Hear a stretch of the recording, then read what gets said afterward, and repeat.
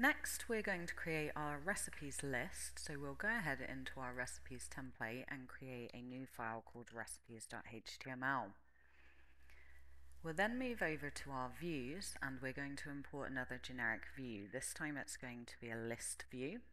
So the list view is another class-based view that will allow us to provide a model, and it will then give us back a list of all of our recipes. So we'll go ahead and create our class, and we'll call this one recipes, and we will pass in our list view.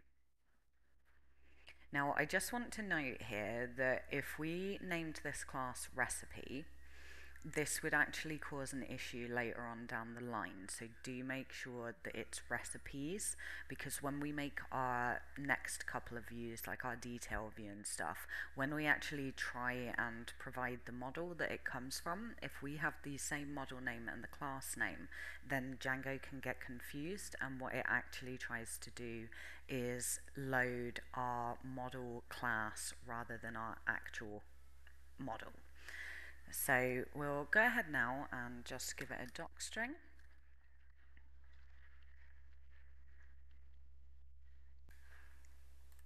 So we're going to give it a template name, so it knows what to load, and that is in our recipes app, and it's called recipes.html. We'll also give it the model for which we want the list to come from, which is going to be our recipe model. The last thing we're going to give it is a context object name, and we're going to call this recipes.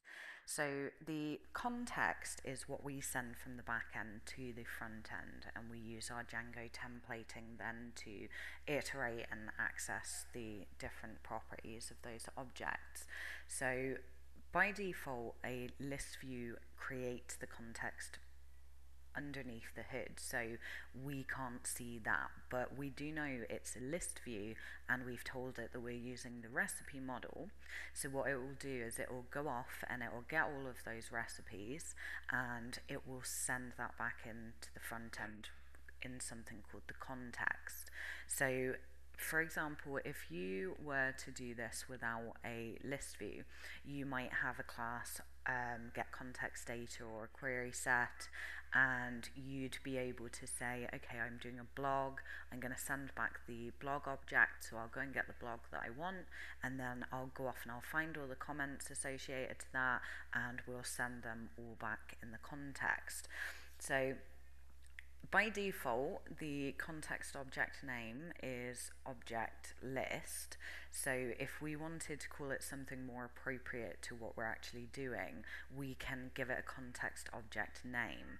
So they can then use that to iterate through our objects on the front end. So we will be doing that very shortly in our recipes page. We'll go ahead now into our urls.py, and we will import our new class. So we'll create a new path, and this time we'll call it recipes. We're going to pass in our recipes class, and that will be as view, and then we will give it a name of recipes. Next, we're going to go ahead and fill in our template.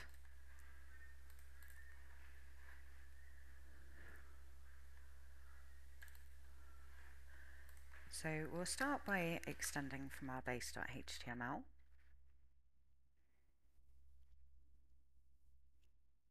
And we'll go ahead and add in our block title.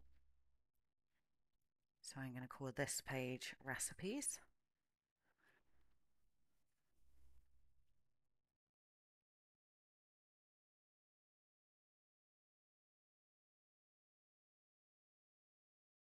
We'll then go ahead and open our block content tags and close those off.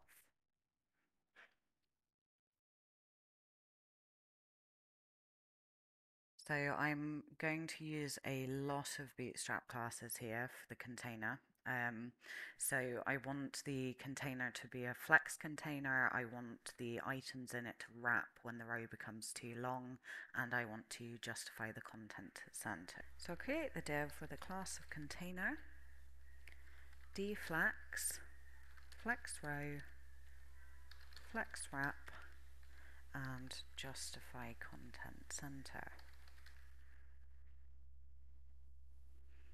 So next I'm going to create a H1. We'll give that the usual text center class and some padding too. I'm going to call this latest recipes. The next thing we're going to do is we're going to iterate through our list of objects. Okay, so you remember using the context object name, we called it recipes, which will enable us to use the for loop to say for recipe in recipes. And we'll close off the for loop. So the next thing we want to do is we want to go ahead and copy a card component from Bootstrap. So we'll head on over to the Bootstrap website and we will copy out their card component. So before I paste that in, I'm going to create an anchor tag because I want these cards to be clickable. So whenever anybody clicks them, it will go ahead and take them to the recipe detail. So we'll give this a class of recipes. And for now, I'll leave the href blank because we don't have the recipes detail page yet. We will be doing that in the next video, so we'll come back to that then. So we're going to give it an area label. And we'll say click to view, and what we're actually going to do here is we're going to access the object's title. So if this was banana waffle, for example, the area label that's read to a screen reader will say click to view banana waffle. Okay, so because we are looping through it, each time we loop, this will create a new anchor, and each individual recipe will have their own titles. So within that, we're going to go ahead and create our card by pasting that in. I'm going to make a few small changes to the card class. So I want to add a margin of 3 into the outer div. I'm going to change the image to have an alt of our recipe image alt. I am going to update the source, so this will be our recipe.image.url. I'm going to remove the anchor from the bottom as we won't be using that one. And we're going to replace the title with our recipes title, so recipe.title, and we will replace the paragraph with our recipes description.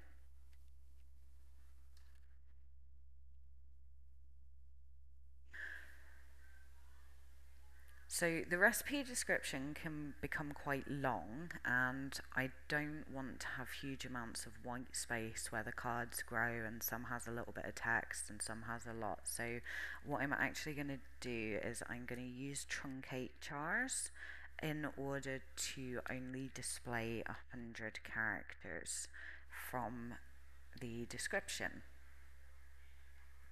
if I can spell that correctly. So I'm also going to update this heading level 5, and I'm going to switch it for H2. You shouldn't skip heading levels. It's not good practice, and B, for users of assistive technology, heading levels are actually read out to the user, so that helps relay, the importance of this part of the page. So we would never go from, say, a H1 to a H3 or a H4 and not have a H2 on, but we could say have a H1, have a H2 that had a sub H3, and then we might have another heading 2 with another heading 3.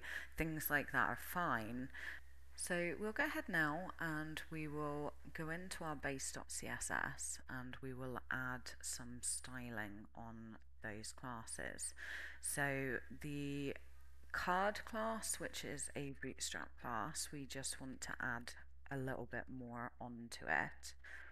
So I'm going to target the card class and I'm going to give it a height of 90%, and I'm just going to give it a margin top of 1 rem. The next one then is our recipes class that we added. So for this one we're going to give it a text decoration of none, as I don't want the underline, and we're going to give it a color, so we'll use our black variable that we made in our root variables. So the last thing that I want to do then is add the hover effect to the recipes. So when they hover over the card, we'll change that cursor into a pointer. So the last thing we need to do now is we need to hook our recipes up to our nav bar. So we'll go ahead into our header and we will update the href for this, and we will use the URL of recipes, and we may go ahead and copy over this active class. So don't forget to change the URL name to recipes, which again is the one we created in the URL pattern. So we'll go ahead now and we'll start our run server.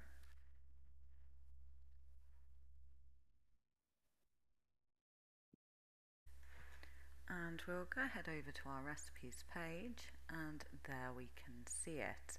So this is not supposed to be here. So we'll go ahead back and just fix that up. So we'll go back into our recipes and we will take out our heading level 1 and we'll paste that above the recipe container. And that's looking perfect now. So I just want to check the responsiveness and see what this would look like if we had multiple recipes. So we'll go ahead and open up our dev tools by right clicking and inspecting. We can then hover over our anchor, right click, and we can duplicate the elements. So we'll create an odd number, so we'll have 7. So looks good on mobiles. We'll extend it out and it goes into 3s, which is all good, and we'll just try and check that on slightly larger screens. Awesome. So Flex Wrap is working as intended. So next up we're going to create the recipe detail page so that when we click on any of these we will be able to see all of the information included in the instructions.